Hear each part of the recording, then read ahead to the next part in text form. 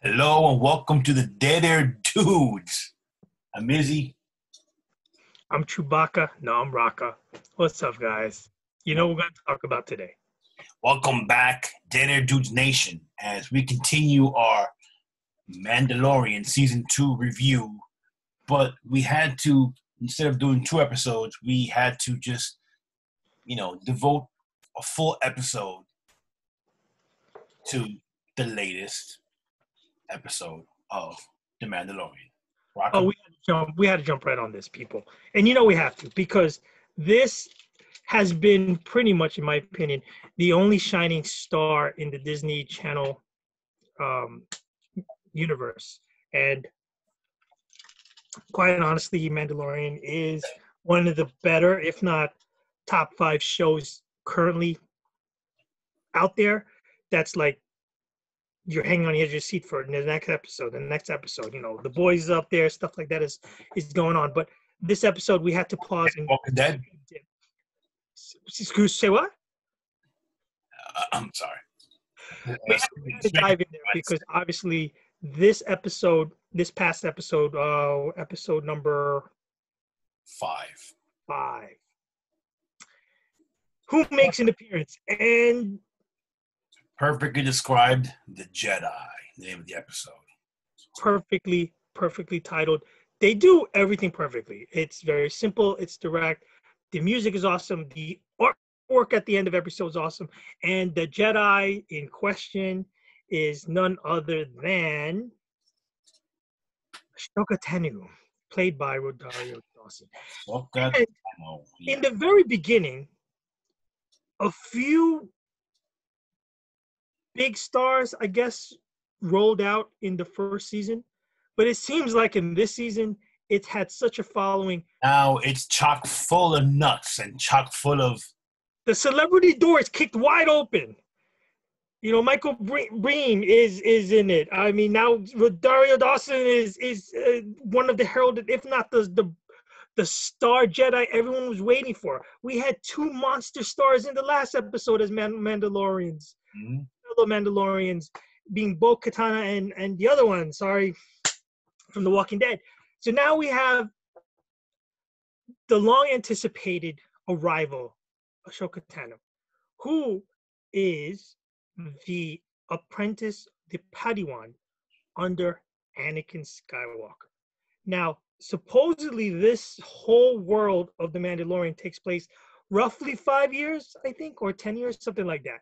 It's approximately, from what I remember, what they mentioned, I think 7 years after the end of Jedi. So the Empire has crumbled, but it's in pieces. And just like in any fallen empire, everybody now is vying for power. And people who were suppressed before want to have their self-autonomy. And now Ahsoka Tano, for the backstory of everybody who already knows, but I'm just going to go quick zip through, because the Clone Wars, apparently, the animated series, is canon. So a lot of deep, hardcore Star Wars fans consider that canon. So you have to follow that long. Well, even Disney, considers it canon. And mind you, the second showrunner to The Mandalorian is none other than Dave Filoni, who was the showrunner for the Clone Wars and created the Clone Wars. So, and he directed and wrote this episode. So obviously he knows what the heck he's doing, Right. what he's talking about, and these are the toys in his playpen that they're playing with. So, and now it's a fanboy wet dream come true. Oh, do I need a moment? Sorry. Do you need a moment? You have a little dribble here. That's all love, baby. It's all love. I'm a little chapped. But so for those that do know, I'm going to fill in some blanks in that the Clone Wars had seen not completely pure Jedi Order. It was tainted. It was extending more than its reach than it was intended to be. At the same time, you had Order 66, which wiped out all the Jedi, even the kids. Wow. And we find out that Baby Yoda's real name is Gorgu. Gorgon. Gorgonzola? Gorgon. But that's significant, not because you give a name to the kid. Time out. Before we continue, what do you think of the name? Oh, it is a deviation from the Y's, the Yodas, the Yodelays, the Yoda-Yodos, the Yo-Yos, the Yayas. I don't know where the hell they pull that out of. What do you feel about the name? I mean, he kind of resembles Godzilla and Baby Godzilla, but I kind of dig it. I mean, to be honest, at first I'm thinking, all right, any name that you give the character is going to be disappointment unless, you deviate a bit. It wasn't bad. No, it sounded almost like an anime character, but hey, that's not bad either. Yeah, I mean, it kind of looks like one. It's not crazy. So I mean, if you look at Yoda, he doesn't have the big bug-out eyes as Baby Yoda has. But the whole point to bring up his name wasn't the fact to assign a name to the kid. She can sense from him, he was in the temple. He was already under training from other Jedis before the whole purge happened. Training for years already. For years. Remember, he's 50-year-old baby. But he's got strong force. But he's still a baby. Meaning he's immature, he's attached. Now, the whole significance of her saying she's not going to train him because he's attached, and she has seen that elsewhere, is because, and I was filled in with this information from very Star Wars hardened reference guide who's on assignment. Prior to this meeting, Ahsoka Tano had a confrontation with Darth Vader. And Darth Vader,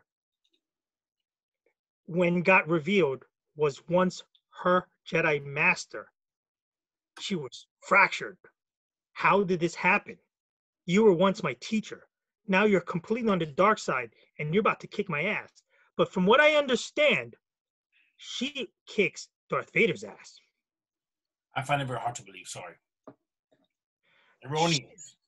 And the other part to this is not only is Vader involved, not only is Anakin involved, not only is the Jedi Order destroyed, there was a wipeout with the kids. Baby Yoda, now Grogu, is one of those kids. She doesn't want to train him, but keep in mind with Star Wars canon, technically, she is not a Jedi. Say what? She never passed the Jedi Master trials, and she left the Order because she found the Jedi Order to be not what it's supposed to be. It wasn't noble. It had, not scandalous, what's the word? They didn't live up to their code. It wasn't what she thought it would be. So she has the Force. She's technically not a Jedi. And you have the attachment between Baby Yoda and Mando that she sees, I'm not going to mess with that. Now, all right. But she leads him to where he could go. This is a lot to unpack here. All right. It's a lot. This is a great episode. This is why we have to pause and step in here. This is the theory that you have that all this is happening. So then, obviously, spoilers abound. So, if you haven't watched it, too bad. Go back and watch it.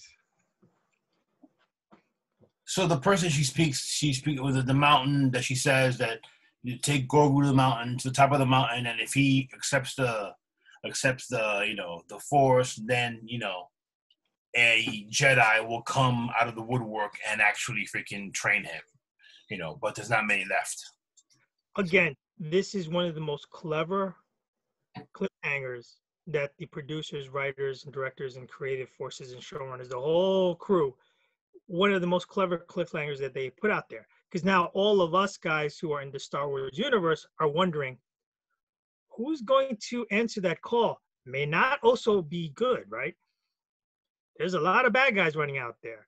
There's still Gideon's out there. You still have, which everyone doesn't know yet, but we know because of the Star Wars movies. Okay, she said Jedi. She didn't say Jedi. this. Look, She didn't say. She said Jedi. but anybody with the Force can feel it. And we know Moff is Force sensitive. We don't know how much Force he has. But who else is out there that can sense the Force? Palpatine.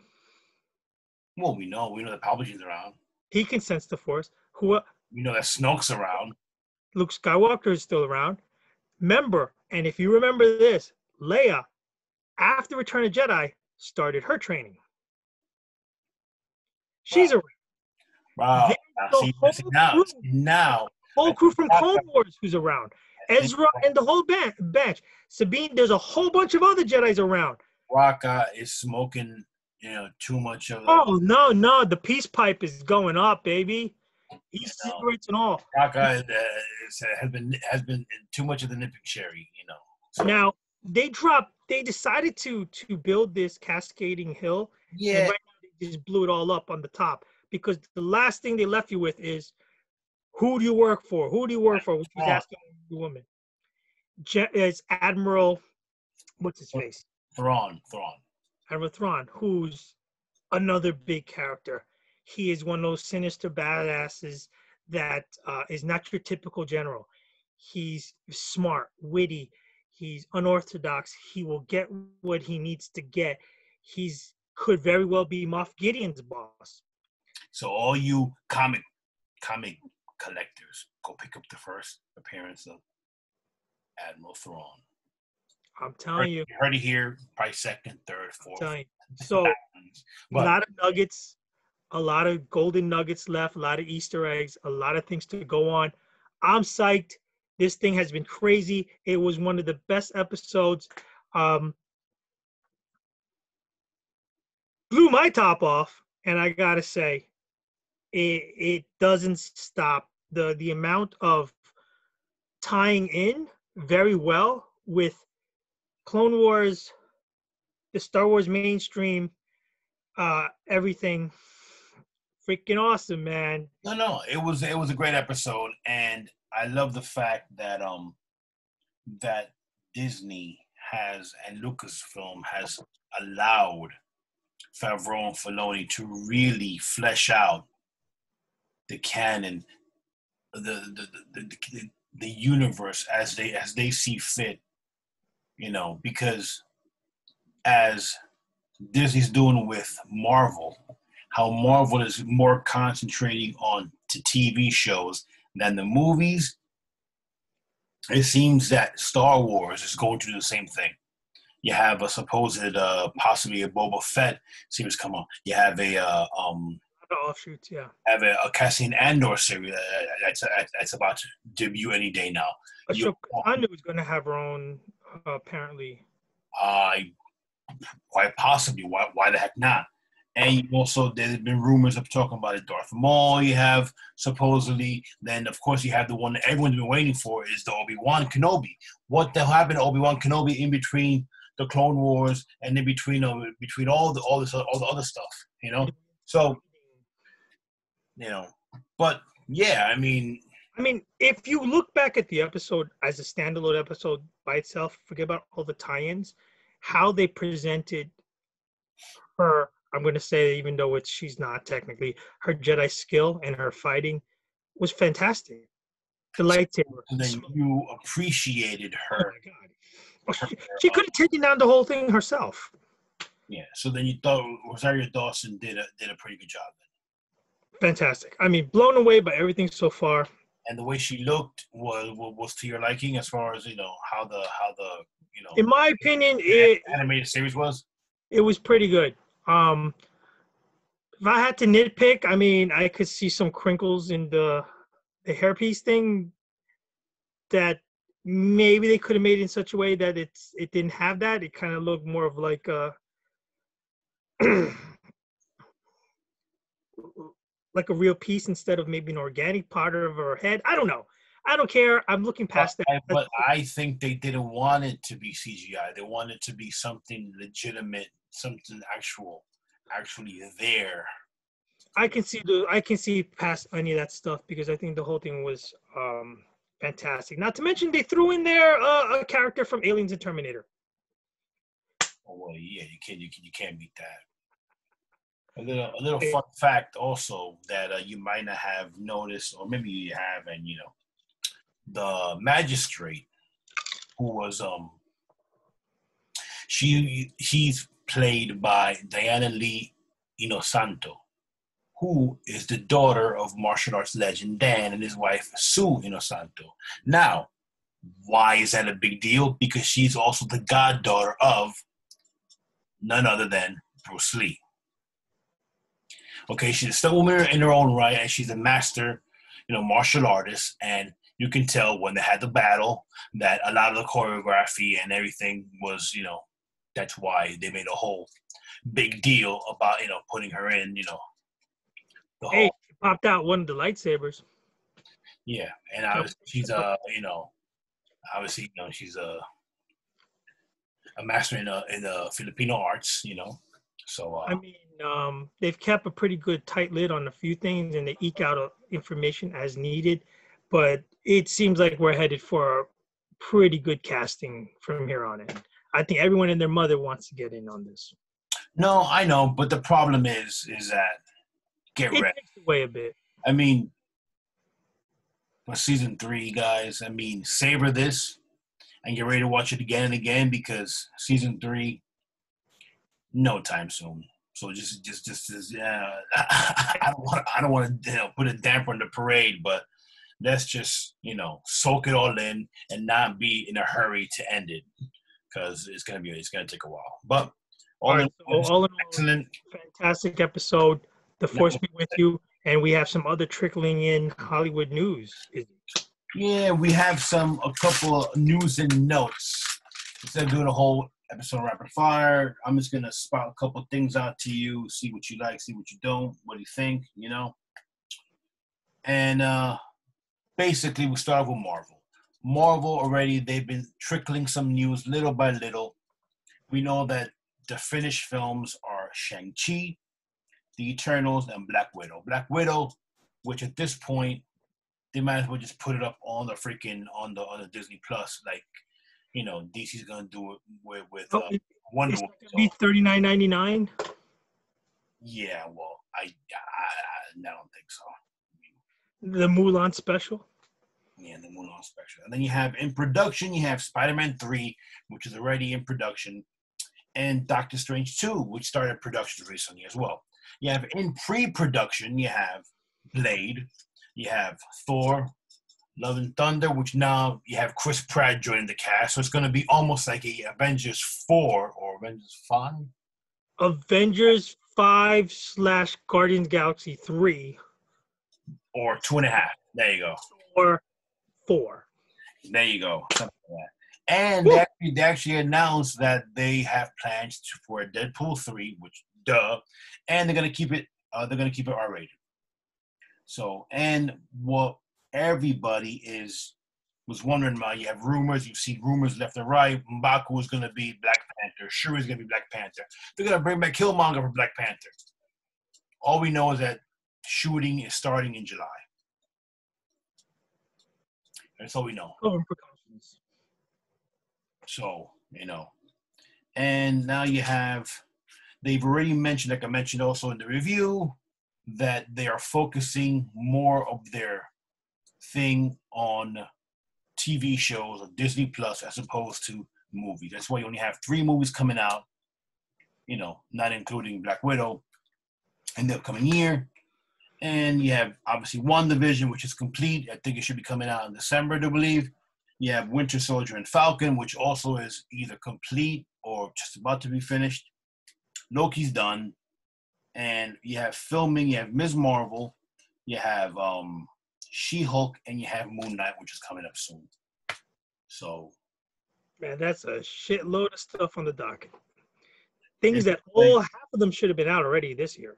Yeah, well, continuing with Disney, they seem that Disney themselves are going to push a lot of their movies, the live-action films, straight to the platform on the streaming service. You have Cruella, with Emma Stone. You have Pinocchio with Tom Hanks, and you have Peter Pan and Wendy. All three will probably premiere on Disney Plus in the upcoming months. What? No Frozen Christmas special? No Frozen Christmas special. And you guys have probably heard of this, that The Last of Us is being greenlit for a TV series at HBO Max.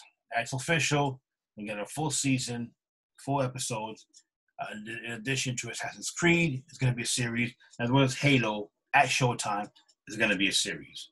Oh, nice segue into the video game world, because there also is a few leaked information here and there.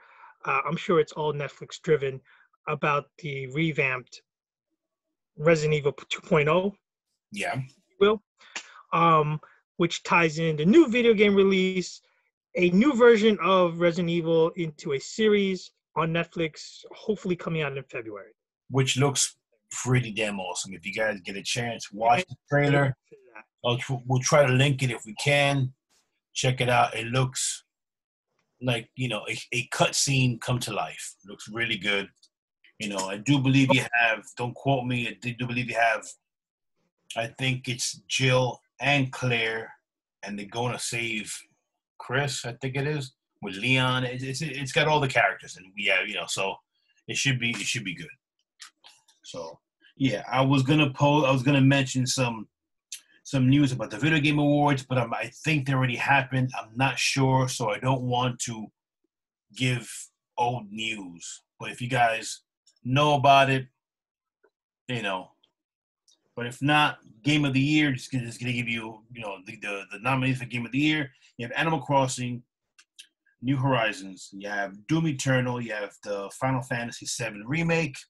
You have Ghost of Shumina. Jeez, I mangle that one all the time. You have Hades, and you have The Last of Us Part 2. If you had to pick, I think Last of Us and maybe Ghost. It's gonna be. I think The Last of Us is a shoo-in to win, but the hype train was real with that one. So, and that's pretty much, that was our quickie little thing. Everybody, if you have not seen the episode 2 Mandalorian, go watch it, enjoy it, come back, let us know, like, comment, subscribe to this and all our videos. And if you like what we're doing, tell a friend. Thanks a lot, people. Keep doing it, like and subscribing. Again, The Mandalorian last episode was mint. It was wholesome. It was everything you could think of, and this is the way. I'm Raka. I'm Izzy. This is the way. Save the whales. Thanks a lot, guys. Take care, guys.